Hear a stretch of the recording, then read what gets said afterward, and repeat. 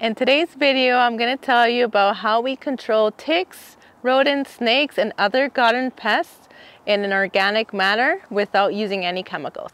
Welcome to the Timberstone Ranch. I'm Jenny, and these are our guinea fowls, and they are the most safe and effective way to manage pests.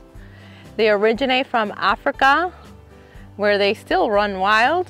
These are helmeted guineas, and they have been domesticated to adjust to our climate, so they will do fine in the summer and the winter weather. Guineas are related to pheasants, turkeys, or any game fowl. Guineas are about the size of a large chicken when fully grown and will weigh about 4 pounds. They have rounded wings and a short tail. Their body almost resembles like an oval shape. The color of their face resembles like a circus clown. I'll be making a future video comparing guineas and chickens. We got a male and a female guinea. We can tell the difference between them by their wattles and the sound they make. The wattles on the male are larger than the females. The female makes this sound, and the male makes this sound. Guineas are seasonal layers. A hen will start laying her eggs at around 1 year of age. They start laying between March and April to September, October.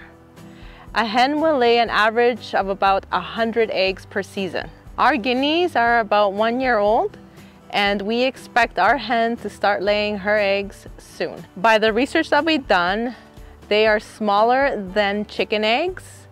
They are hard-shelled. They lay brown speckled eggs, and the yolk has a deep golden orange color and has a creamy flavor. You can eat them like chicken eggs. We cannot wait to try them for ourselves.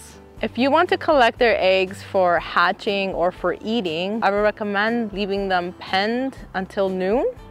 By this time, they should be done laying, which makes the collection of eggs easier. Otherwise, you'll be having a hard time collecting their eggs as they lay their eggs anywhere they happen to be around.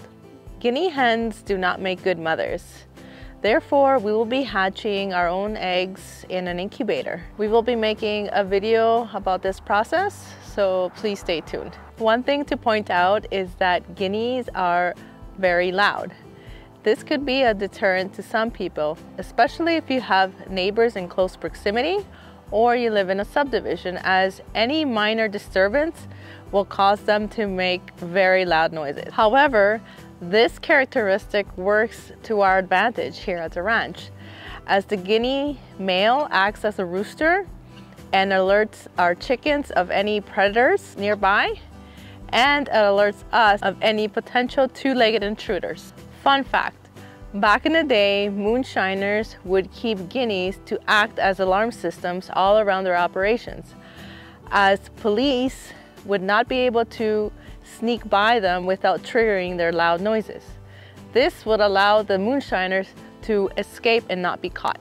Since our main purpose of getting the guineas is for pest control, many have suggested to put them in the gardens, as they will eat the bugs, the slugs. In addition, a bird will eat up to 1,000 ticks a day and will be gentle, delicate with the plants, and will not scratch the ground. But on the other hand, some people have said that they will eat your tomatoes and take dustpans in your garden beds, but we will wait and see what happens.